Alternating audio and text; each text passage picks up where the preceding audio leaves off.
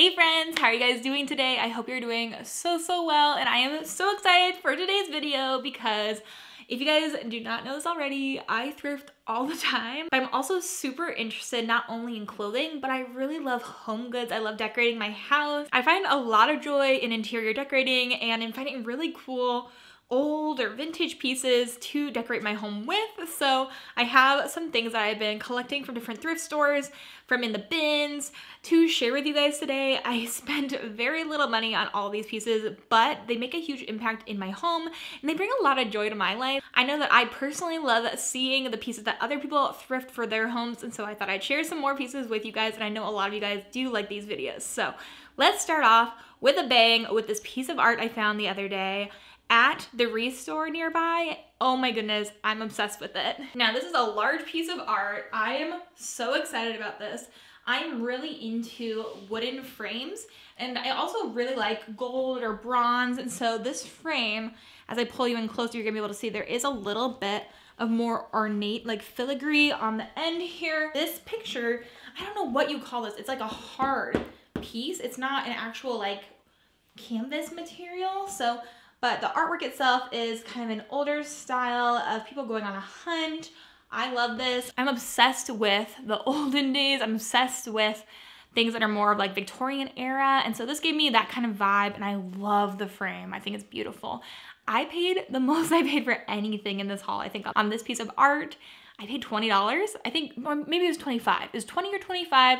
I got it at Restore for half off. It was supposed to be 40 or 50. This is going to go in my gallery wall. I recently moved all of my really cool old paintings downstairs to my filming room. It is now in the background of all of my thrift hauls that are on racks, mostly because I did not realize that Jeremy hates all of those paintings and I think they're amazing. So now they're down there, and it's made me really happy to film in my filming room. I think I'm gonna add this one also into my gallery wall. I'll probably have to move one of the other paintings, but I am obsessed with these sorts of older paintings. I love it. I'm here for it. It definitely gives me like an old mansion kind of vibe, and I love that. So while we're talking about my gallery wall that I've been working on, I have that piece that I'm going to go and add into it, but I have two other pieces I got very recently from the 2nd Avenue thrift store that I just discovered last week. So on the first trip I went there, I got this amazing piece of artwork. I think you guys saw it probably in the background of me filming in my car, but it is a depiction of the Last Supper, but it's a painting with this amazing wooden frame around it. I love it. I'm obsessed with it. It was $9.99, so I paid $10 for it, but it is a wooden frame, and so for a wooden frame like that, just in general, it would be very expensive. So 10 bucks was not bad to pay for it. And then the other piece of art on that gallery wall, I don't think I've shown you any of these pieces of art really, but the next one I got from 2nd Avenue Thrift is this amazing landscape with the most gorgeous frame I have seen in a long time. I do not normally find any old pieces around me. I never am finding pieces that have that ornate frame that I'm looking for. I just don't know if people around here just don't like that as much, or I'm not sure, but I found that there. The only thing that killed me about this is they put the price sticker on the painting itself, and as I took off that sticker, it took off layers of paint. So now I have this little spot in the bottom left where there is some paint missing, which is really upsetting. But it was only $5.99 for this painting, and it is so gorgeous. I love it. I am obsessed with the frame. It is gorgeous.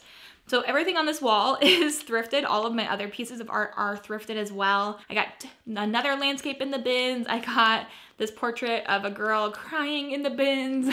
And then the big ship painting I got at Restore, I think like for $5 a year or two ago. So I'm still working on the wall, but those pieces are all thrifted home decor.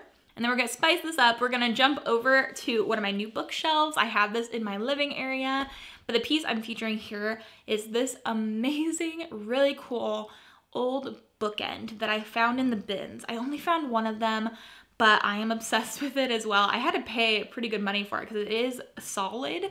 Like, I don't know if it's made out of bronze or copper. I'm not really sure what's going on.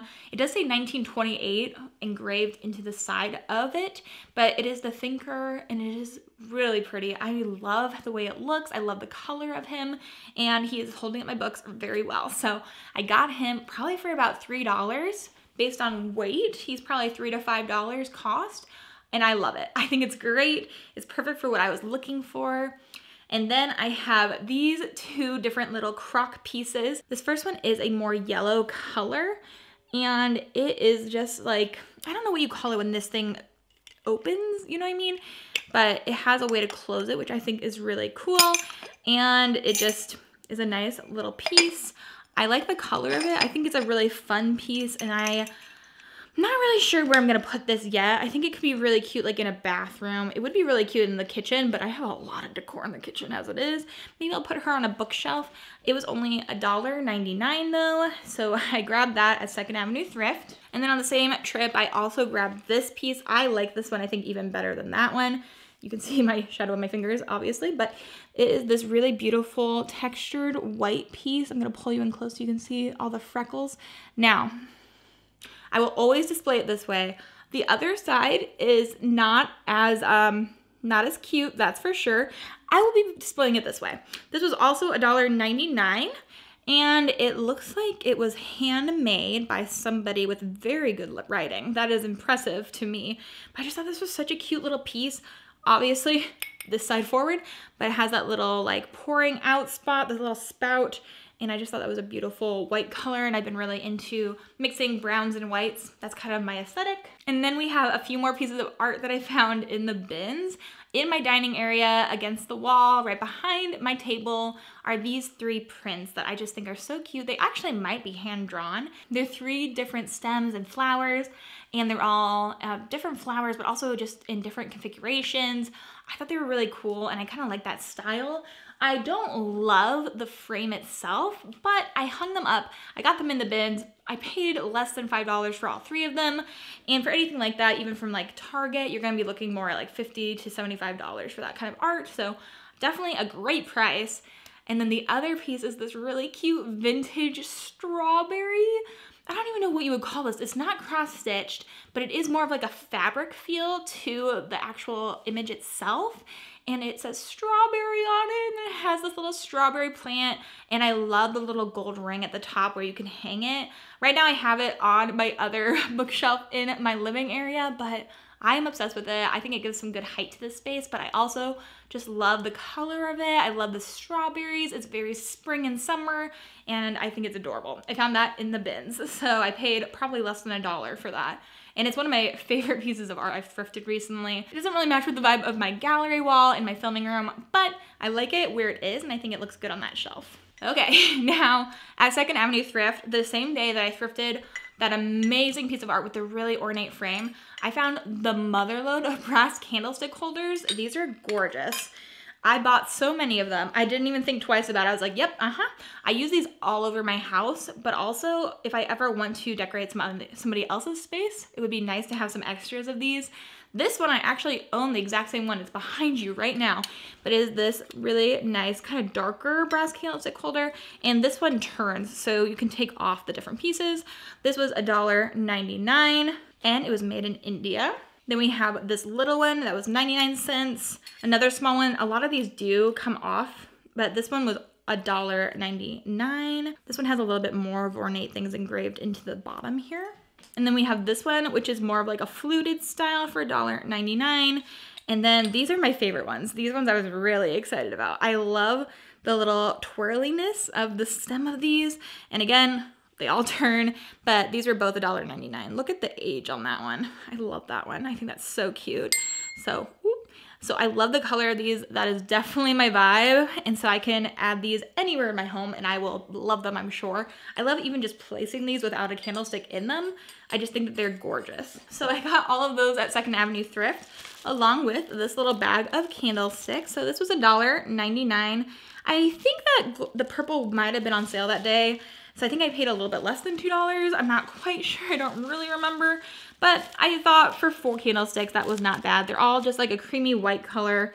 And again, like I was saying, I really am liking brown and white. Browns, whites, gold, kind of copper, that kind of field of colors I think is really classy.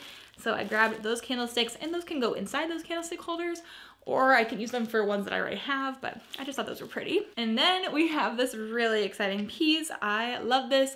And usually when I'm out thrifting, I send tons of pictures of things to Jeremy to see if he likes them before I just, you know, bring them into our home. Because I could bring home a lot of things, you guys, but I found this, and this is a piece that Jeremy said he loved as well. So he and I, super into globes. I love globes. I think they're so cool, but I don't normally find them in a style that I like. I have my big standing globe back there in the corner that you guys have seen in other videos, but this one is also in my style. I love that one. I love this one. I don't know why it opens. Whoa. I don't know why it opens. If you guys know why it opens, please let me know. Is this a planter? I'm not exactly sure. Or maybe you can just hide stuff in it. I don't know. I don't really care about that feature. I do think it's really cool, and this was made in Japan. As you get closer, it's like just like paper on top here. So I don't know if it's the most well-made piece, but this is real wood, and I love the turning on the little legs, but the price is still on here. This was $5.99 at the 2nd Avenue Thrift. So of course I had to buy it. It's so gorgeous. So love this. Again, not sure where I'm putting it yet, but hopefully we'll have an update here for you guys in a little bit of where I ended up putting all these pieces.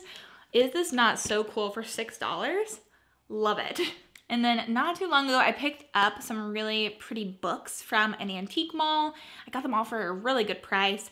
And a lot of them were like art style books, and I've used them to decorate my shelves. I found another one that I thought was just absolutely stunning, and that would be this painting book as well. This was only $1.99. This is from the Metropolitan Museum of Art, and it's the artist Pierre-Paul Prud'hon. And I have never actually heard of this person, but I was flipping through and I saw all these different pieces of art, and I am so into art, and I'm so into just like the creative process, and love books that are cool like this. So I grabbed this to decorate with and also to flip through. It's a good coffee table book too, I think. So I have this piece, $1.99. Definitely a great investment for a nice book like this.